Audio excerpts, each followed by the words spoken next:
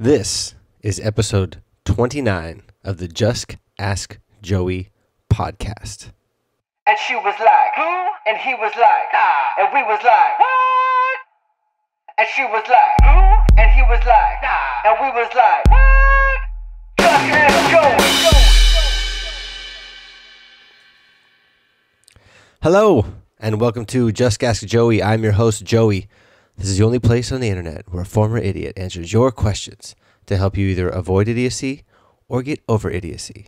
And then sometimes big things like Instagram stories comes up and people want to know, what is the impact of Instagram stories? So for those of you that are living under a rock, I guess, Instagram a couple days ago launched Instagram stories, which is basically Snapchat for Instagram. Big deal. Big deal for Snapchat, big deal for Instagram. Is Snapchat dead? Is Instagram pulling its strings? What's going to be like the real big impact with it? So in a global sense, the only people that really count for how this is going to impact anything are the Instagrammers and the Snapchatters. It's pretty obvious that Instagram made this move because the last 7-8 months, Snapchat has just absolutely exploded. It's gone from popular, millions of users and stuff, to being on the forefront of the social media apps. It's up there with the Instagrams and the Twitters and the Facebooks. It's huge. So Instagram is obviously trying to react to that because I'm sure over the last few months, numbers probably dropped. Over the last few months, numbers are dropping. The interaction's not as high. There's tons of connecting and interaction on Snapchat, more direct, more responsive. Instagram had to do something. So they did Snapchat stories. Is it copying? It's kind of hard to tell.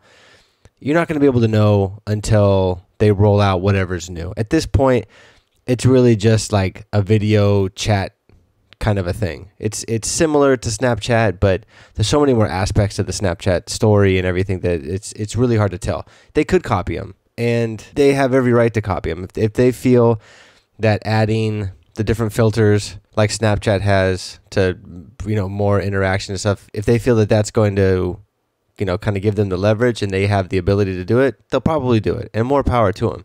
Because it's not like Snapchat doesn't know that they're coming for them. This was a huge, hey, we're here, we're not going anywhere, direct attack to Snapchat and its kind of hold on the social media market right now. And because they know, Snapchat knows that, really it's the best man wins. The market's going to decide who's got it and who doesn't. One thing that Instagram has with adding this cool feature that's obviously extremely popular is they have a huge base. They have a huge foundation. So I think the best thing that Instagram did by doing this was maybe not necessarily drawing people to one or the other, but what they did is they kind of plugged the hole for their users that are looking to do Snapchat. Because all those people that haven't done it yet, oh, I'm not sure. Isn't this just the thing where people show their wieners and show their boobies and stuff and then the thing disappears? I don't see the benefit of it, But they keep hearing about it, and the more you hear about something, the more you're going to want to try and do it, and you're going to try it out and see it. And once people do it and they learn how to use it, they're going to love it. But what this did is just plug that hole. Like, what's his name? Frederick from $1 Million Listings New York. Like he said, I don't have to go to Snapchat anymore. So now all the people that are pushing hardcore to go to Snapchat from Instagram, that are using Instagram and are already very comfortable with Instagram, already have tons of followers and all that stuff, now they don't have to go. You still got millions and millions of people using Snapchat and going nuts on Snapchat. I don't think it's going anywhere. I think it's only going to get better and develop more. But now you kind of slowed that flow out of the Instagram users into the Snapchat because now it's direct. The one thing that Instagram was not good at was being personal. Twitter can get really personal. It has the ability to. there's a lot of fluff, of course, just like anything, but it has the ability to get personal. Snapchat's extremely personal, and now Instagram is very personal. And you already have that big base that wasn't, maybe it's a little bit older group that's not looking to do Snapchat, that they was maybe a little intimidated by Snapchat, learning a new platform, all that stuff. Now they don't have to. Now they can just stay on Instagram, and this is going to develop. The stories are going to develop more and more and more, and it's going to get better and better, and more people are going to use them. And I think what it did is it just kind of locked in the Instagram users, as opposed to people having to decide which is which, because people are still going to do both. The people that are doing both are still going to do both, because you already have a fan base on Instagram because it's older. There's a lot more interaction, and it's new and fun because of Snapchat. Snapchat's going to develop differently than Instagram, and I don't think it's going to go anywhere. But it was a really slick move by Instagram to just go for it. So one thing that I've noticed just so far, the couple days that I've been doing, or the couple days that it's even been available, is as far as the personal aspects of the stories, there are people that I've followed that are photographers or they own a business and this and that, and you never really got a sense of who they were. They have a couple selfies, they have a couple of they'll have beautiful pictures on it, or they'll have cool quotes and all this stuff, but there's some people you just never really got a sense of like who they were, like the personality. And now you get to see exactly who they are. You get to see their faces. You get to see, you get to listen to how they talk. If they have accents, if they don't have accents, the different things that they're experiencing from day to day. I think it's like night and day as far as the personalities of what Instagram was and what it is now. There are people who I didn't even know that they were a girl, and they're a girl, and they're showing all this cool stuff about what they're doing that day. And then they have, on top of that, they have all their cool photos, or they had this business, and all you saw was business stuff and quotes and motivational quotes and all that stuff. And now you're getting like a one-on-one thing. There are people that I thought were pretty cool. They had cool pictures, and they take too many freaking videos of themselves, and it's just, when you get caught on their thing, it's like 700 videos. It's like non-stop. And I get the idea of it, because obviously the more videos you do, the more you're going to be pushed up in that line, the screen, you're scrolling across the top, the more they're going to be in the forefront of it. But man, there's people that are just talking about a whole lot of nothing, and it's pretty bad. But people are going to figure it out. And I think it's going to really separate the types of Instagram users, like the people will still like the quotes, and you still do all that thing. But I think the personal connection of it, it's going to separate those people.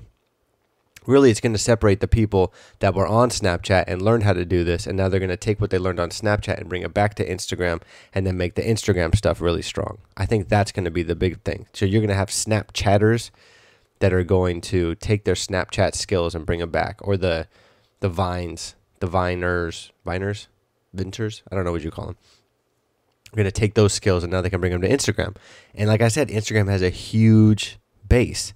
It's like Facebook kind of doing what Twitter was doing with taking Periscope and adding Periscope basically to Facebook and doing Facebook Live. It kind of changes everything, because you already have, 10 years of fan buildup and connection on Facebook, and now you can talk directly to them. It changes everything. It was a really slick move, and I'm sure Snapchat probably didn't love yesterday or the other day when it came up, and I'm sure they're going to scramble to figure stuff out. But they've already made such huge developments and had such huge strides these last 9 months. I don't think it's going to be an issue. So it's not going to be an either or thing, but I do think that Instagram really slowed down the exodus from Instagram to Snapchat, because it used to be Instagram's the pictures over here, and Snapchat's where I really connect over here. And now you can really connect. So it's a game changer. It's definitely a big deal. Not the end of Snapchat.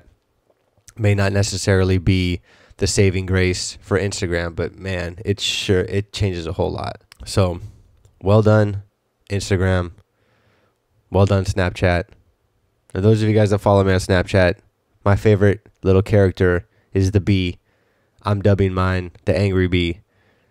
And as cool as the Instagram stuff is, it's much more interactive for me, watching other people, but it's really fun to have a little B voice and say mean things and be funny with the characters in between the different filters. That's kind of my favorite part of Snapchat, and until Instagram gets that, I'll do it, but it's still not as fun as Snapchat. So I would love to hear what you guys think about it. Hit me up on Instagram, hit me up on Snapchat, and let me know like what you think.